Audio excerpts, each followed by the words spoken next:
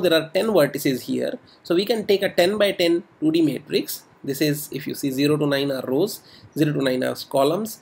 This is 10 by 10 matrix, and what we are doing is, if Abhinay and Shrikar are friends, so Abhinay is 0 and Shrikar is 7, so we can go to 0th row, 7th column, and we can put 1 there. So this one is telling that 0 and 7 are friends.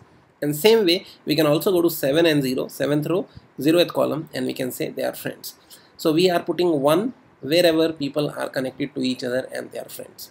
So this is adjacency matrix representation.